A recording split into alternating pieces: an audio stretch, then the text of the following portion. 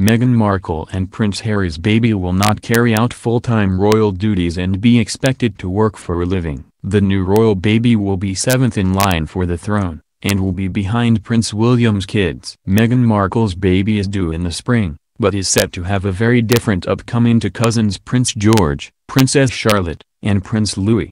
The son or daughter of the Duke and Duchess of Sussex will have to work for a living and will not carry out full-time royal duties, according to a royal commentator. Royal expert Imogen Lloyd-Webber said in the documentary When Kate Met William, A Tale of Two Lives, "At the moment, Harry and Meghan are saying that they don't want a title for their baby.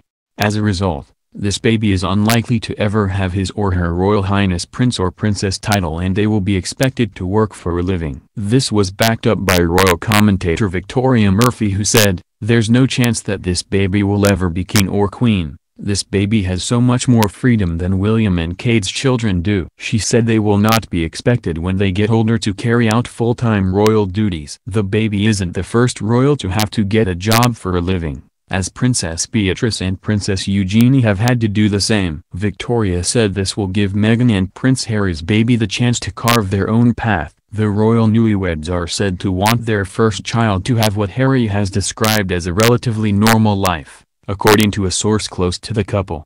The unnamed source, who spoke to The Times, added, "That word normal looms very large for Harry and Meghan when it comes to their child's future." In the past, Prince Harry, 34, has talked about the tricky balancing act of taking on a royal role while trying to retain a private life. Meanwhile, the children of Prince William and Kate Middleton will all be closer heirs to the throne. Currently the three sweet tots are third, fourth and fifth in line to the throne, ahead of Prince Harry being sixth and his baby being seventh. Princess Charlotte became the first female royal to retain her claim to the throne, despite Prince William's third child being a boy. Before the succession to the Crown Act 2013, a son would leap over an older daughter in the line of succession.